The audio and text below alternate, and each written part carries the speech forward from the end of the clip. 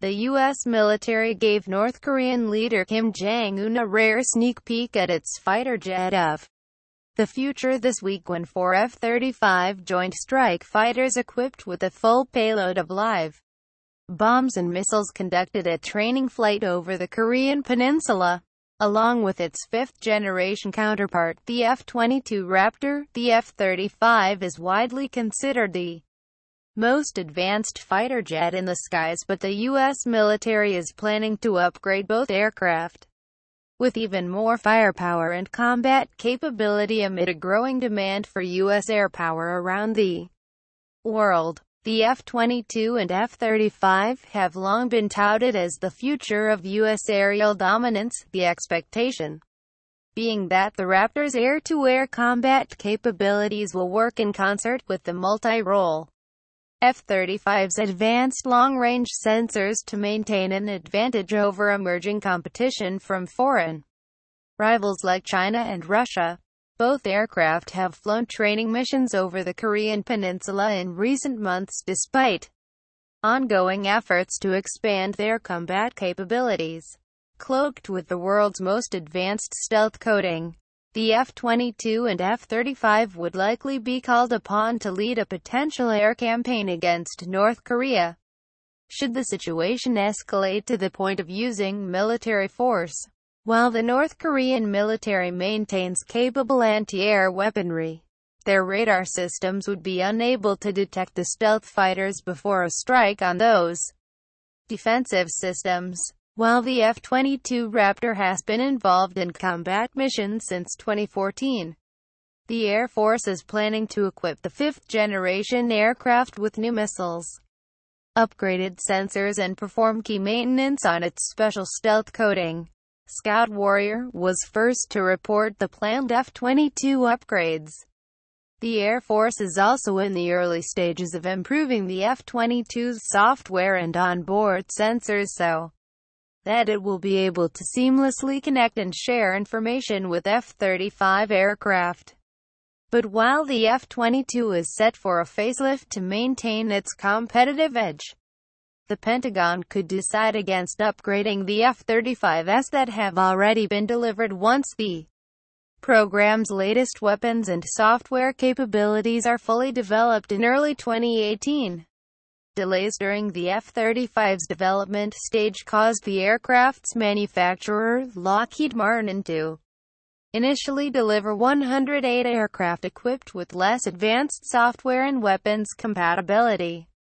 The plan had been to retrofit those jets with updated systems to maximize the F-35's combat capability. But as the F-35 program prepares to ramp up production with more than 900 aircraft expected for delivery over the next 5 years, the Pentagon could choose not to update its current inventory of 108 planes as a cost-saving measure. According to recent comments by Vice ADM Matt Winter, the F-35's program executive, if current F-35s are not retrofitted with the next round of upgrades, which includes more weapons, stealth modifications and added sensor fusion capability, it would mean that they will never achieve their maximum combat potential. The U.S. is planning to buy more than 300 F-35s and does not need all of them to be combat capable. According to Joe Della Vedova, a spokesperson for the F-35 Joint Program Office, each service will be able to decide whether they want all their planes to have full capability or if some can be used for training or other purposes, he said, adding that the money saved could be used toward other initiatives. But critics of the F-35 program's "buy before you fly" mentality told CNN that the need to upgrade aircraft that have already been delivered points to a larger issue with the way new weapons systems are developed and purchased. This is an object lesson in why we shouldn't buy any weapons system in quantity before it is tested, said Dan Grazier of the Project on Government Oversight. If we are talking about the 108 planes bought in the earliest lot, that means the most expensive aircraft that were purchased will never be fully ready for combat. The F-35 is already the most expensive weapon system in history, with costs exceeding $400 billion over nearly 20 years of testing and development. The plane with its brain, often called a flying computer, the F-35 requires significantly more coding than the F-22 to operate its high-tech sensors and radar, meaning upgrades could cost millions of dollars per plane. President Donald Trump has taken a personal interest in the F-35 program, slamming the costs as out of control, and then getting involved in the Pentagon's contract negotiations with Lockheed Martin. He took credit for generating $700 million in savings in the $8.5 billion contract for the latest batch of F-35 fighters. The Air Force's version of the F-35 fighter jet was declared combat-ready last year, and F-35s have now deployed to Japan and Europe. The F-35B Marine Corps variant was declared combat-ready in 2015. And the F-35C Navy variant is supposed to be combat operational next year. But the jets that have already been delivered would require several modifications to achieve the next planned stage of combat standards, as they currently employ a less sophisticated software and hardware systems than those currently being developed. If the Pentagon opts not to upgrade the software on the F-35s that have already been delivered, those aircraft would likely be designated for training purposes rather than made available in the military's already shrinking inventory combat-ready planes. The Pentagon is hoping to expedite the software modernization process for both the F-22 and the F-35 by tapping into the expertise of commercial Silicon Valley companies to cooperate with traditional defense contractors like Lockheed and Boeing. "We want to deliver a product to market faster than the competitor," said Louis Duncan, head of modernization for the Air Force's F-22 office. "Here our competitor is the threat." F-22 upgrades. The F-22 is already known for speed and stealth, able to travel at twice the speed of sound and hard to spot on radar. But the goal of these improvements is maximize the F-22's air combat power by maintaining the first look, first shot, first kill capability that makes it one of the most lethal air-to-air fighter jets in the U.S. fleet. According to Lockheed Martin, the aircraft's manufacturer that is tasked with implementing the modifications, these upgrades will help pilots see further, take the shot more quickly and get the kill. According to Ken Merchant, vice president of Lockheed Martin's F-22 program, Call. Darian Hammett of the Air Force's F-22 office put it simply when asked why these upgrades are necessary. "The F-22 has no equal, and that's why we are modernizing to keep it that way." The Air Force said it is still negotiating exact costs for this wave of additions to the F-22, but noted that the program's total direct and indirect costs have been stable even with added capabilities and higher usage as it continues to fly more missions. While F-22's airframe is designed to last until 2060, periodical maintenance to its stealth coating is needed to ensure the jet performs with maximum effectiveness without being spotted on radar. According to Lockheed Martin is currently working to repair the special coating on several F-22s due to heightened demand for stealth capability amid increasing deployments and ongoing combat operations. By 2019, the Air Force and Lockheed Martin also hope to upgrade the F-22 to carry advanced AIM-120D and AIM-9X air-to-air missiles, as well as enhanced air-to-surface target location capabilities. What will the upgrades do? The F-22 Raptor began taking part in combat missions against ISIS in September 2014 after years of cost overruns and mechanical issues. It was originally designed to complement the fifth-generation F-35 Joint Strike Fighter and replace other attack aircraft in the U.S. military's arsenal. but the F-35 is only now beginning to be deployed and is not battle-tested like the F-22. The Raptor is better at air-to-air missions than the F-35, which has superior air-to-ground capability. According to the F-35 website, both planes have had their own widely reported sets of development challenges.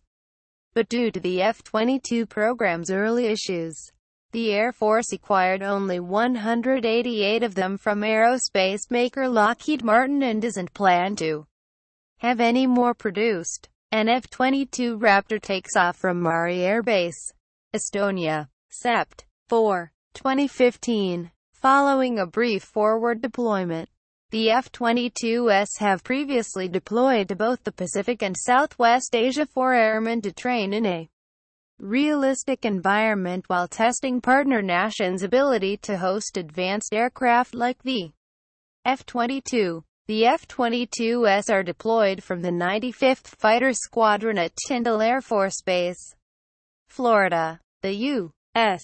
Air Force routinely deploys aircraft and airmen to Europe for training and exercises. U.S. Air Force Photo, Tech. SGT. Ryan Crane. Today, the Air Force has 187 of the fighters after one crashed in 2010, killing the pilot. A subsequent report by the Pentagon watchdog found the Air Force initially blamed the crash on pilot error when in fact a mechanical error was at fault. Despite past challenges, the F-22 cannot be matched by any known or projected fighter aircraft, said the Air Force's fact sheet for the Raptor, each of which costs about $143 million.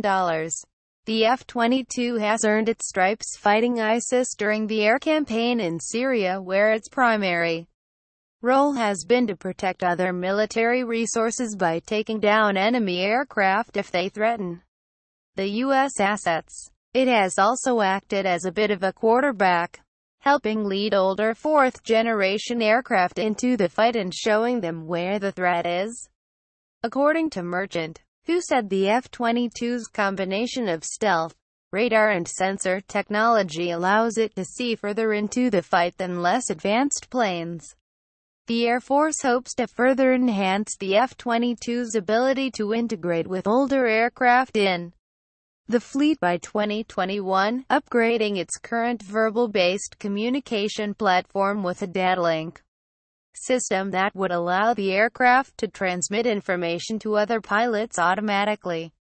We've learned that the F-22 is a big vacuum cleaner for data, and it would be valuable to share that data with other aircraft, said Merchant, whose team is working to develop that capability. Moving forward, the Air Force will be faced with the challenge of upgrading the F-22's software and onboard sensors to address future threats. According to Lockheed Martin, who are in the early stages of designing these new platforms with the goal of enabling the F-22 and F-35 to better connect with one another, that immediate exchange of information, such as targeting data, is also expected to give the U.S. an advantage against a variety of emerging future threats around the world. In the short term, upgrades to the F-22's weapons package and stealth capabilities will enhance its effectiveness within ongoing combat operations. According to Lockheed Martin, already in the fight while the F-22 is currently engaged in the air campaign against ISIS, it has also been deployed in support of NATO partners to counter potential Russian aggression and has been used to intercept foreign aircraft flying too close to U.S. borders. It can also be used as an instrument of national power. According to Merchant, who said the strategic placement of F-22s can send a similar message as a traditional show of force executed by an aircraft carrier. It is changing the way you show your sword, Merchant said, noting that he could see the U.S. military using joint deployments of F-35s and F-22s to make a statement in other parts of the world. And as tensions rise between the U.S. and North Korea, The F-22 would serve an important role in a potential military strike option. The F-22 stealth fighters would be a key part of any U.S. preemptive strike on North Korea, designed to neutralize the country's defensive and counter-strike capabilities. Jerry Hendricks, a retired Navy captain and senior fellow at the Center for New American Security, told CNN earlier this month, countering North Korea's relatively formidable surface-to-air missile defense capabilities. Stealth American F-22s, F-35 Joint Strike Fighters and B-2 bombers would likely lead a joint air campaign with the help of Japanese and South Korean F-15 or F-16 fighters, he said.